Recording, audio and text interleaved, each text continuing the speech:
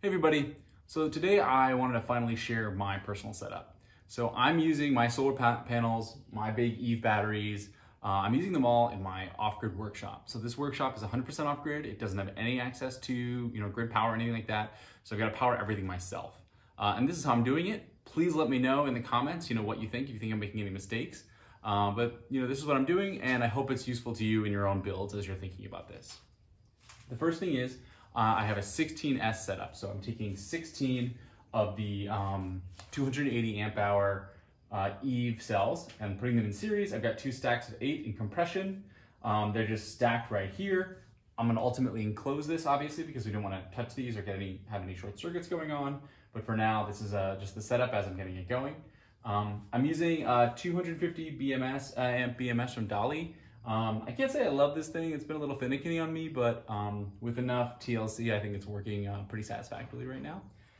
But the setup is pretty straightforward, right? I've got the bottom cells here. This is the main cell negative. Main cell positive is right back here, if you can see. BMS is going up here. I've got a bus bar, and then the main cell negative and positive go back up to this system, and I'll adjust the camera so we can see that. Otherwise, there's just there's a wire connector connecting these two to keep them in series. And everything is compressed as I did in my other video. So the batteries are pretty set. I think long-term I'll have to think about heating and cooling. Cooling, I'm just trying to keep the temperature down in here. I'm actually gonna get an AC unit. For heating, I'll probably put some heating pads under these. They have heating pads that are temperature sensitive, so I'll just plug those into my inverter and they'll make sure to keep everything above, freezing, maybe around 40 or 50 degrees. But this is my basic battery setup, and let me adjust the camera now so we can see the actual full electrical setup. Hey, so I got a pair of gloves. Let's take a look at the actual electrical distribution system. So the power from the batteries comes up and it comes right in here. It splits. This is positive, this is negative. There's a positive, this is the negative bus bar that's coming from the battery. And then the positive that comes from the battery goes to this DC disconnect switch. This isn't a circuit breaker or fuse. This just allows me to safely disconnect the power from the battery. This is a 150 amp fuse, sorry. And then this is the positive bus bar. So basically all the power from the battery is coming up to the bus bar, but on the positive side, I can disconnect the power and I also have my fuse, okay? So this is just ensuring me that I can disconnect the entire battery from the system and also making sure that if anything at the system level goes wrong in terms of a closed circuit, short circuit or something like that, I've got my fuse there to protect me, okay? These are my main 2 bus bars. The first thing we can talk about is the solar power. So the solar power comes in here from these 2 wires. It gets fed to this DC circuit breaker. Make sure that if you're talking DC power, you're using a DC circuit breaker. This is a non-polarized DC circuit breaker, and that feeds the solar charge controller from Victron.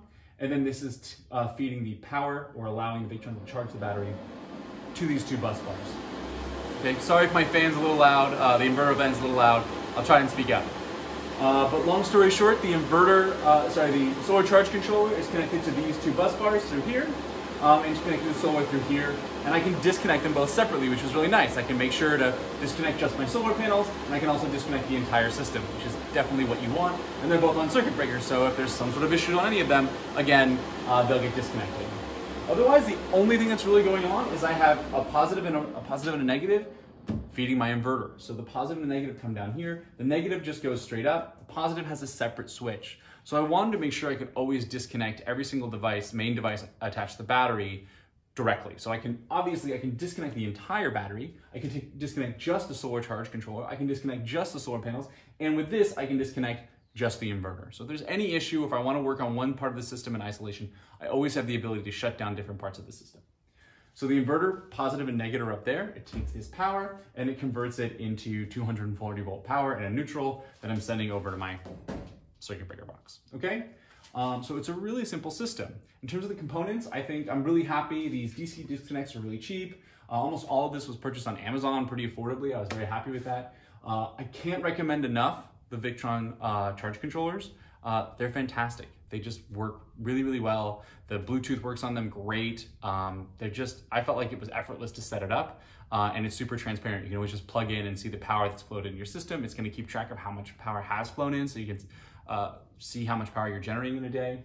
The other thing, this is my Generatry solar inverter. They're a small company out of Michigan, but I really like what they're offering. This is a 6 kilowatt continuous inverter, so it can do up to 6 kilowatts continuous, 2-phase. It can surge, I don't know how high. But it's just an amazing inverter. It has Wi-Fi connectivity.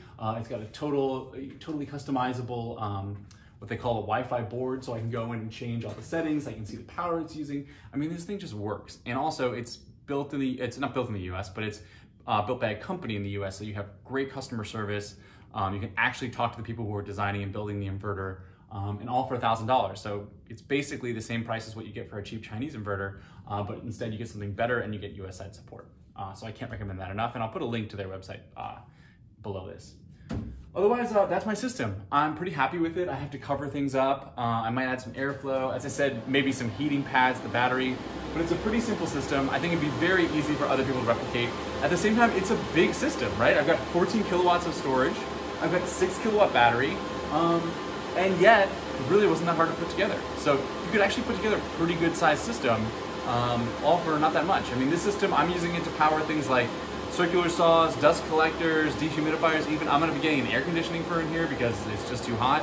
And I can handle all that with this system in roughly a 3 kilowatt array. So I think it's pretty good value for money.